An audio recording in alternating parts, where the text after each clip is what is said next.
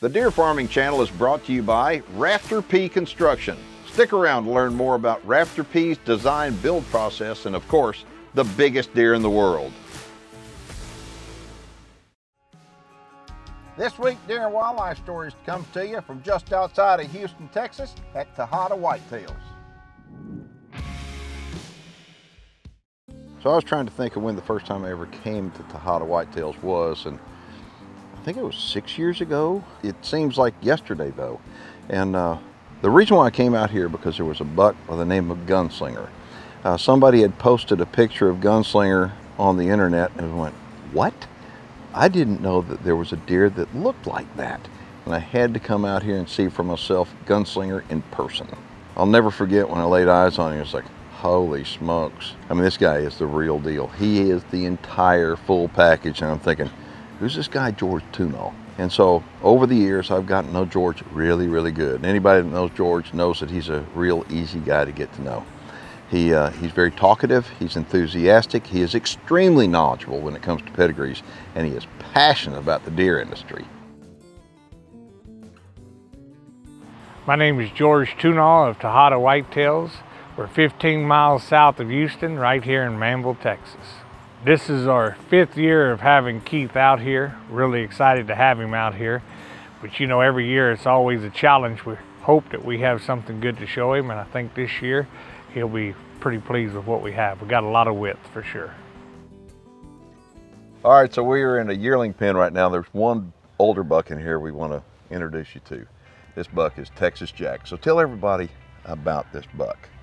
Well, his pedigree's pretty unique. He's triple crown over Gunslinger's womb, so he doesn't have much of a chance except to be a deer that's going to throw some pretty good bone. What's really made him impressive last few years, you know, Texas Jack has never been 30 inches wide. And everything I breed's 30 inches wide. But what's amazing is everything he throws the widest deer on the farm.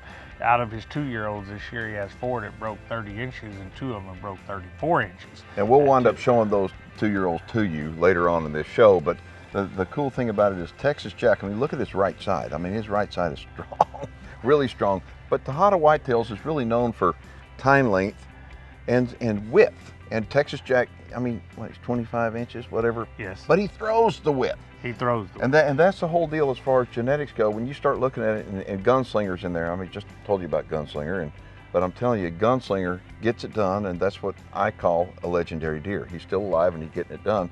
But again, how old is Texas Jack? Texas Jack is 5 years old, and at 4, he had 8 tines that broke 14 inches. Kind of put that into perspective, on 8 tines, he had 112 inches, and so that's pretty phenomenal. And that's what he carries that to every deer that he throws. Every deer, as you'll see, they're all 12, 14-inch tines, and he throws the width, and he's got the paper to back it. Well, you know how I am with pedigree. Look at him. Oh. Yeah. He's pretty awesome. Okay, so you got a couple other yearlings in here that are really pretty. I mean, that they're not too big, which, well, I like that. Right. I don't want to see a yearling that's just over the top big, because they develop problems later on. I mean, historically they have, for me anyway. Yeah, well, I mean, you know, if I can get a yearling that's pretty clean in the 160 to 190 and still holding that big frame, that's what seems to be the breeders at 2.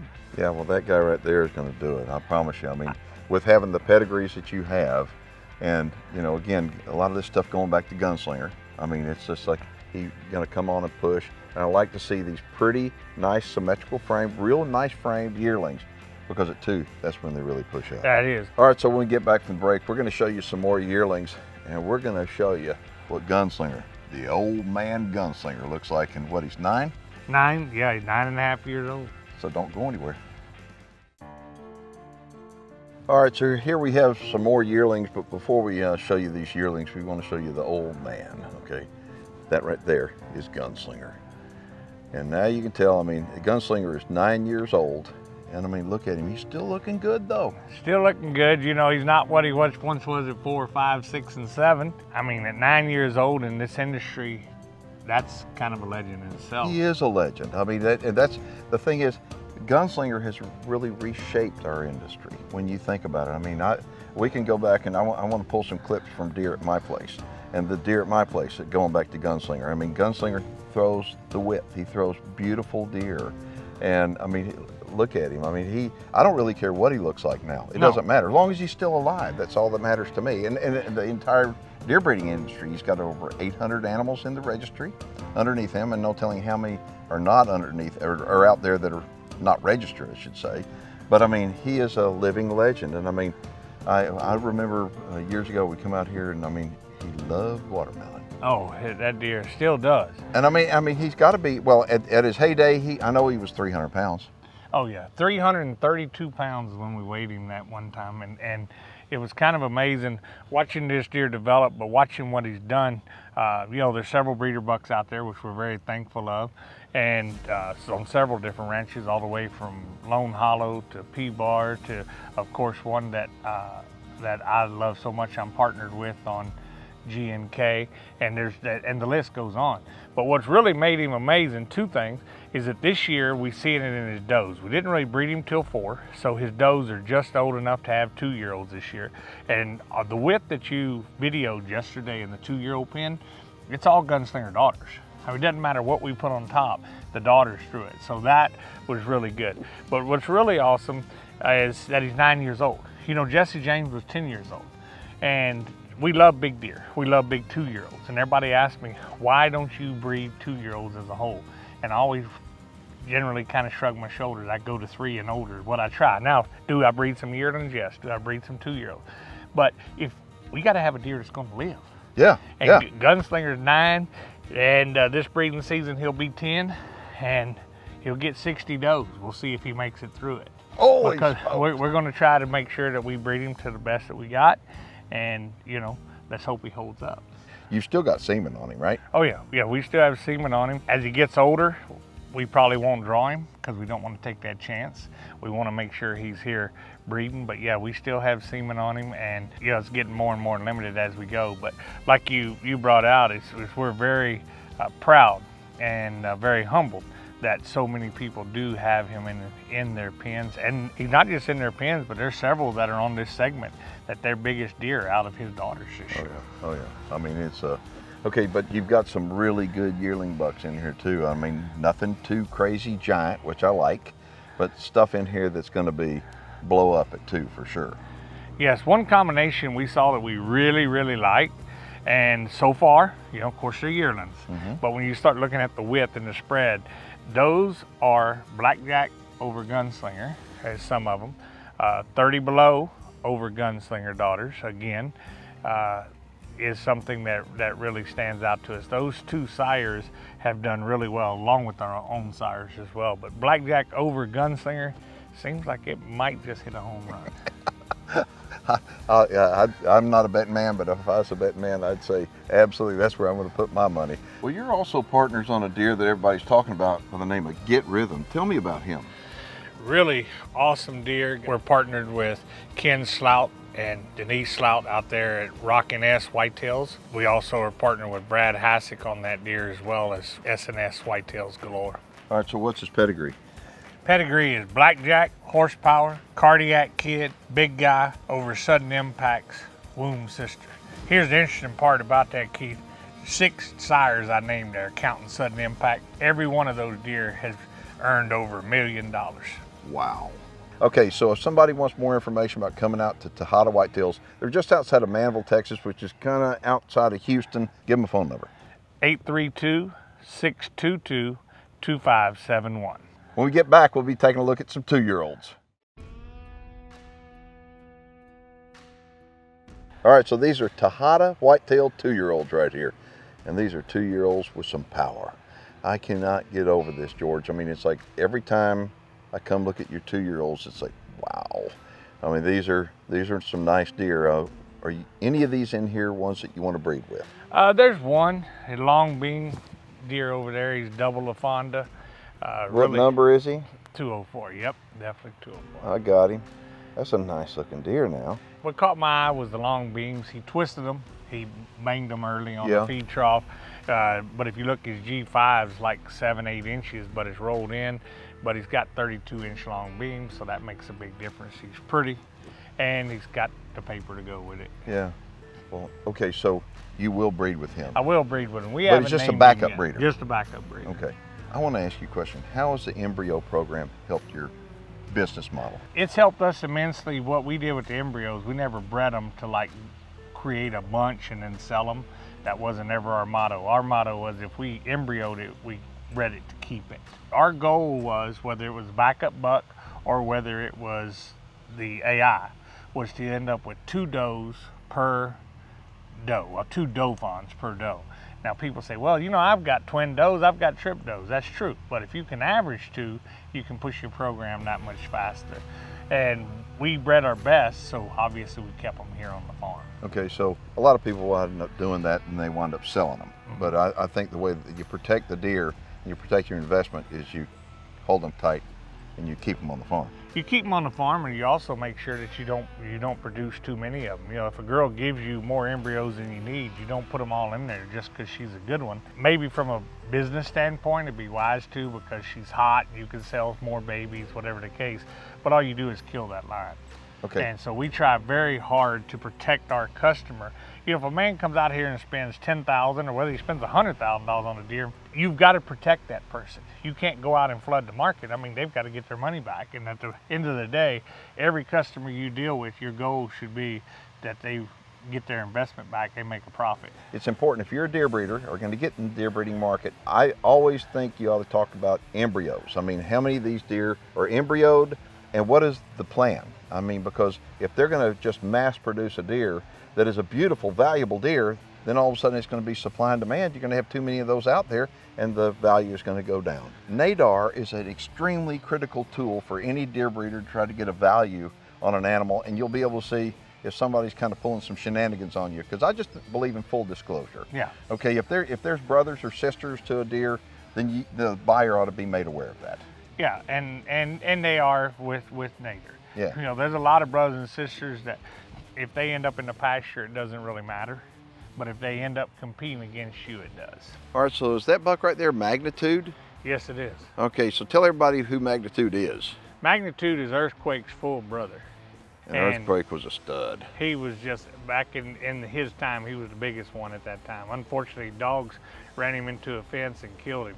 What's really amazing about Magnitude, he hadn't got bred a lot, but where he has gotten bred, you see the deer that he's producing are just phenomenal. And Magnitude, as you can see this year, he's narrowed up, but his widest, he was 41 inches. Yeah, last year we filmed him, I know that.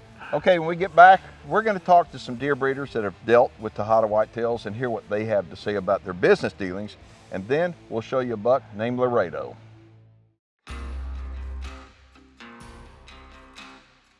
I'm Billy Sage with S&S Whitetail Galore, Logan, Ohio. One of our partners that we've really enjoyed over the years, done quite a few partnerships in the past. George he's just a really hard worker, pushes the product. He knows the business inside and out. Just a great guy to do partnership with, and we just feel like it moves us forward when we get a good partner on a great animal, and George is one of those guys. My name's Jeff Madison. I'm the owner of Texas Mad Bucks Trophy Deer Ranch. We're a family-owned deer breeding operation. Yeah, George Snall, just a great guy. When we first got involved in the industry, I was introduced to George. We started buying some deer from him. What you get with George is exactly what you see, just a straightforward, honest man. Not only does he breed incredibly beautiful whitetail, but just the commitment he has to help people that have partnered with him, bought deer from him. He wants to see us succeed just as much as he wants to see his animals succeed. And of all the people that are willing to put a hand out and help you when you need it, George is right there at the top. And it's been just an absolute blessing to get to work with George and be able to help with breed with his deer, buy deer from him, and just become a good family friend.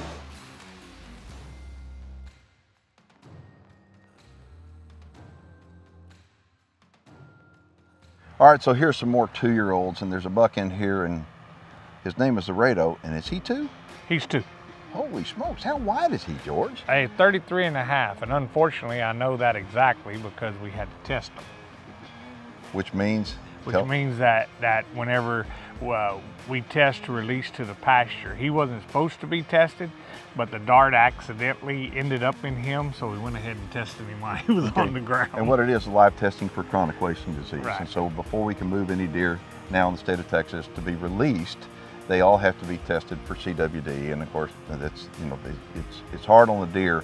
And to see what these deer have done since that testing, I mean, we all thought that it was going to really knock them back. Could you imagine if it didn't knock them back, how big Laredo would be? Yes, we kind of wondered that ourselves. Or these other 2-year-olds in here. So tell everybody where these deer are going to go. Laredo will stay here. The rest of these deer will be heading to ranches. In fact, we have like 30-something deer that we're double tagging. And the reason we double tag them is they don't want them to get shot on accident. In other words, they want them to go out and they want them to breed for a few years. And so we've got one ranch that we're taking 14 to one pasture and 13 to another to help his breeding. Did another pasture for him 5 years ago, and he literally has some deer that were raised in his pasture. They're 270, 280. All because of genetics. All because of genetics. All because of genetics. And the customers that deal with you, I hear over and over and over again, you stand behind what you do. Not just great customer service, but with a warranty. A warranty in the deer business? Are you kidding me? Because there's a lot of guys, those deer come off the trailer and they're yours, baby. You know, it's like, that doesn't happen with George Tunall. Well, the problem that you have with that attitude is that, you know, you're probably never going to sell to that customer again, for one. That's not what deer business is about. The deer business is about everybody should make money. Not just the guy that sells a deer the first time, but the guy that sells a deer the second time, the guy that builds his program better. Whatever the case is, everybody needs to make a profit to stay in the business. And if somebody doesn't, that's a deer farmer you lose, and that's something that we just can't afford. If somebody wants more information about coming out here, give them a phone number. 832-622-2571. We'll have a direct link off of our website over to George's site. And you got to get out here early enough before they all ship out, because these guys right here, they'll be shipped out within the next few days, I'll put it that way. Well, 13 of them will be on the trailer tonight. Yeah, so you got to call George and make an appointment to come out here. Okay, if you're watching online, you got questions or comments, you know what to do. Go ahead and post them below. If you're not watching online, head on over to YouTube and hit the Deer Farming channel, where you can watch all of our shows 24/7. Heck, you can binge watch them. My name is Keith Warren. I want to thank y'all for watching. Thanks for having us out, man. Thank you for being here. You're awesome. I mean, I love coming out here, and I love seeing my man Gunslinger. And the living legend. I kind of like seeing him every year, too. Okay, so you've got property and you're wanting to build. Maybe a barn dominium, maybe deer facilities, or maybe a badass lodge. Well, you've got to check out Rafter P Construction. Rafter P Construction is the leading design build contractor across the state of Texas. Specializing in quality farm and ranch design build projects, Rafter P Construction encourages their customers to be very hands-on, incorporating your input into every aspect of your project with their in-house design teams. The goal of Rafter P Construction is to be your builder for life. Rafter P Construction, they'll be with you every step of the way to build your dream project. All the while, keeping quality and customer satisfaction at the forefront.